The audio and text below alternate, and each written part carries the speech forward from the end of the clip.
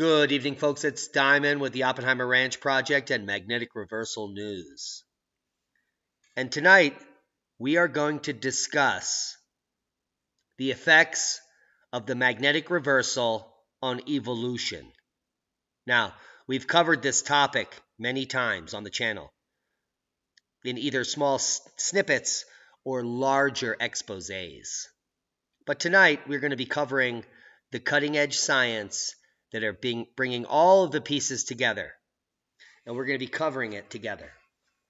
Now, a paper that recently came out on the 29th of May, 2019, by Vigliotti and Chanel, the role of geomagnetic field intensity in late quaternary evolution of humans and large mammals, paints a broad picture, a picture that is completely opposite of a paper that came out shortly before this one, and we're going to be sharing both with you tonight. Now, the paper we'll be discussing, the most recent one, begins with this abstract. It has long been speculated that biological evolution was influenced by ultraviolet radiation, or UVR, reaching the Earth's surface. And despite imprecise knowledge of the timing of both UVR flux and evolutionary events, the past strengths of Earth's dipole field now provides a proxy for UVR flux because of its role in maintaining stratospheric ozone.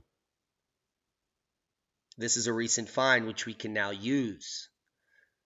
Now, the timing of quaternary evolution events has become better constrained also by fossil finds, improved radiometric dating, use of dung fungi as proxies for herbivore populations, as well as improved ages for nodes in human phylogeny from human mitochondrial DNA and Y chromosomes. Not only that, the demise of the Neanderthals at 41 kiloyears can now be closely tied to the intensity minimum associated with the Landshamp magnetic excursion, which, by the way, at the same time, high UVR flux. Now, the conclusions of this paper are stunning. Now, what they start off with is what we often start off with. Correlation is not causation. But I digress. The timing of geomagnetic field strength minima, hence enhanced UVR flux as well as cosmic rays, appears to correspond to events in mammalian evolution. Now, improvements in knowledge of past geomagnetic field strength is coming like a fountain, like a waterfall. Information is coming quickly. And new mammalian fossil finds, advances in radiocarbon data and DNA analysis of fossils, use of dung fungal proxies, herbivore populations, and advances in the mtDNA and Y chromosomes to map human phylogeny have all contributed to this possible linkage, which we're sharing tonight. There is a direct correlation to minima in chromosome, to map minima in geomagnetic dipole field strength at 13 and 41 kiloyears. Now that corresponds to many of the events we talk about on this channel. The Landshamp reversal at 41, and of course the Younger Dryas event at 12.5. And both of these events led to stratospheric ozone depletion and UVB levels at the Earth's surface. And do you know what we just started detecting in the last few years on the surface? UVB. Are you picking up what we're putting down? Almost everything that we've said has come true. So please open your ears and take notes. Cosmic rays, neutrons, and the mutation rate in evolution is proven. We know that when the magnetosphere wanes, cosmic rays and neutrons and protons and electrical storms and proton storms and electrons and all kinds of particles, including radioactive particles, beryllium, carbon-14, and other things rain down on our heads. And if background levels of neutron radiation can explain errors in computer memory, then they should also explain errors in DNA replication, which, by the way, is called evolution. Now, this is a lot to digest, and according to this hypothesis, the geomagnetic field influenced evolution of long-lived mammals through exposure to UVR at times of low field strength, i.e., magnetic excursions or reversals. Yeah. Ozone holes are preferentially located at high latitudes because of the role of stratospheric temperatures and polar stratospheric clouds in ozone depletion. UVR arriving at the Earth's surface may have had an influence on evolution due to its strong mutagenic effects that we are now well aware of. And soon you're going to be fat and sucked into a computer. But I digress. Let's get on with the facts. Okay, I just erased some of them, so let's go there. Now, a paper coming out recently, which is going to have to download, unfortunately. It might take a minute. There it comes. Here she comes.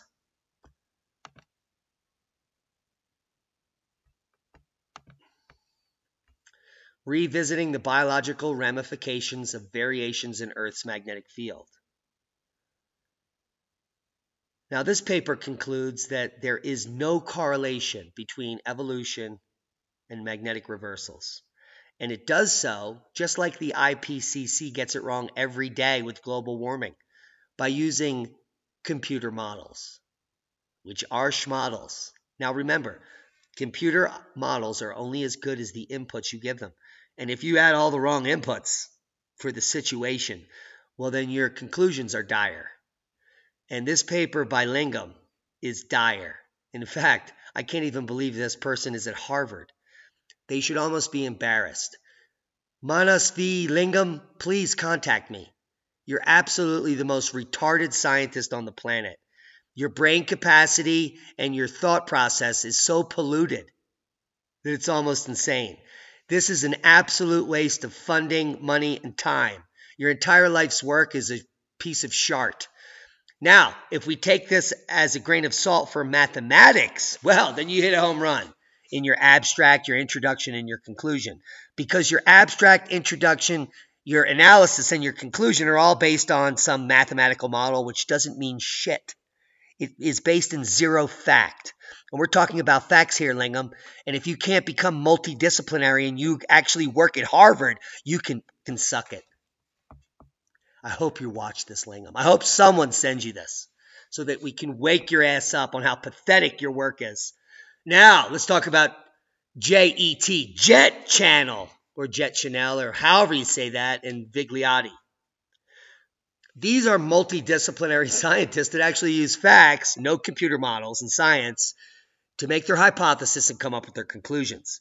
So we're going to roll with this. And not only that, this paper is published in AGU 100, one of the top, scientific journals in the field. So thank goodness that some facts are getting through. And just like I bloviated at the beginning, it has been long speculated that biological evolution was influenced by ultraviolet radiation. And we now know that's true. And this paper will be shared in its entirety with you tonight. I have a new computer and new audio. And even, let's check out the new webcam. Because our laptop shut down last night. So I've been working all day to get this up and running for you guys. I hope you appreciate it. Now, here's the paper, but it might not be the full paper. Yeah, thankfully it is. Good times. So I'm going to be linking you to this full paper where you can see all of the data, the proxy data, the time frames we're talking about, and the magnetic reversals and excursions. The Blake, all the Blake actual reversals here, the Lechamp, and this time series is not that good. But here we can see the Younger Dryas event clearly, and the perturbations with the second Dryas, the recovery, and take a look at what the magnetic field did here around 6,000 to 8,000 years ago. That was a cold period, by the way. But we see the Mono Lake here and the Lechamp and many other perturbations. So there are many more that we're not even aware of. That's what you should glean from these graphs. Because if you read the words, you probably will get really confused. But you can come down here to the analysis and the conclusion, and you can clearly see the extinction of the Neanderthals occurring at a major flexure point. You can see the mammalian fossils and how they flourished in certain areas and how they changed while the cosmic ray flux increased.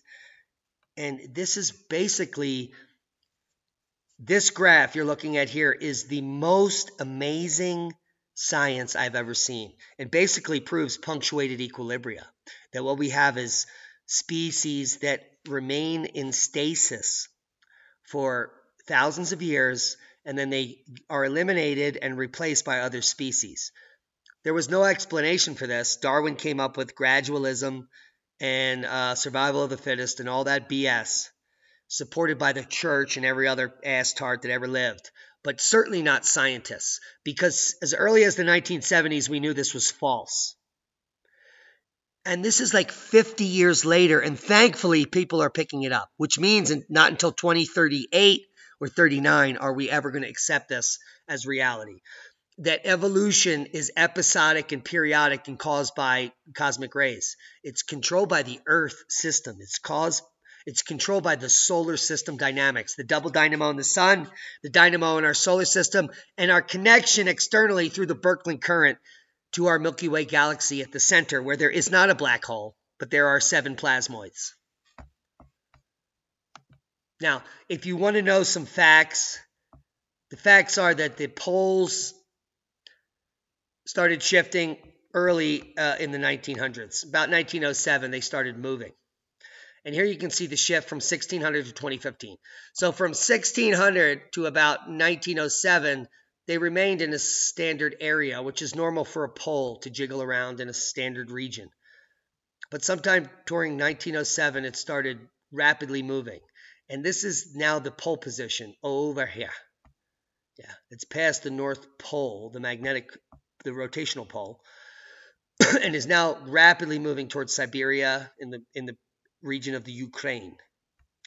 Now, the South Pole has been doing the same thing and has rapidly run itself off of the coast of Antarctica and is headed towards Australia and Indonesia, where we expect sometime around 2034 for the poles to meet at the equator west of Indonesia based on the current trajectories.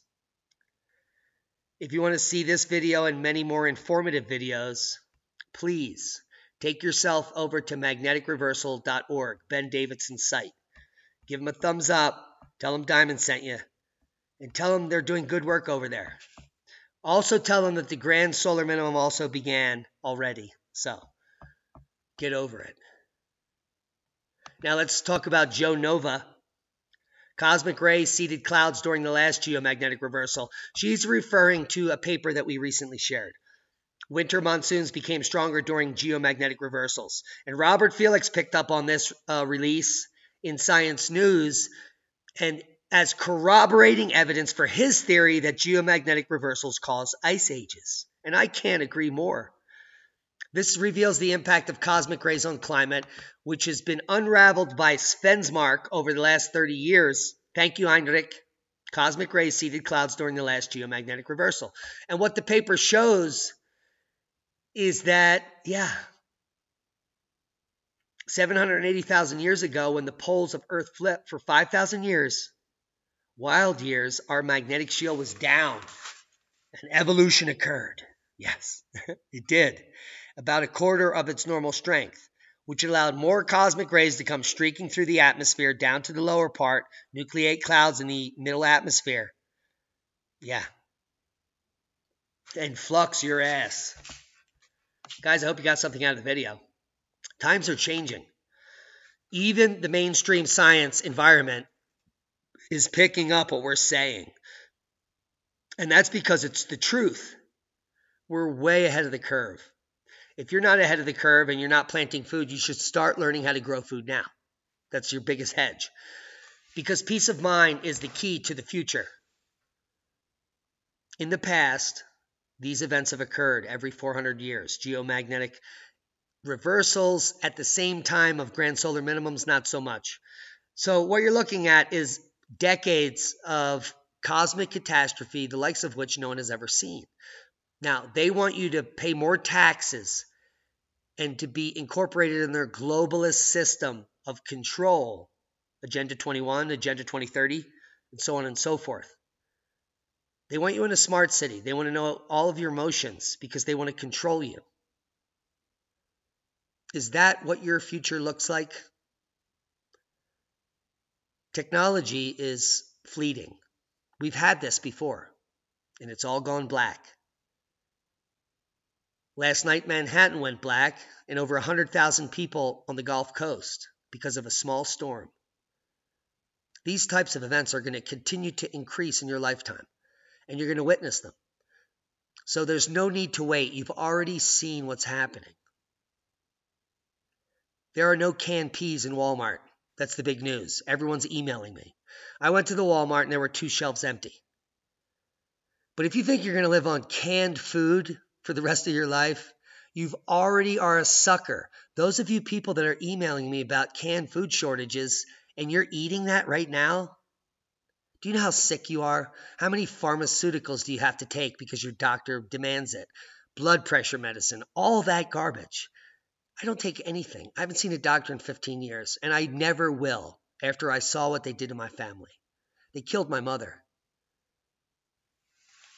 And they're killing you. They're part of the cabal of the food system. If you don't know what we're talking about, my whole life's work began with the March Against Monsanto. We told over 1 billion people what a genetically modified organism is, and about 10% were pissed. And you should be too. There is no more processed food that will be available in a short time. It is time you go back to basics. Learn how to wildcraft. Learn how to wild harvest. Learn where mushrooms grow from. Learn how to grow your own food. Preparewiththeranch.com. Preparewiththeranch.com.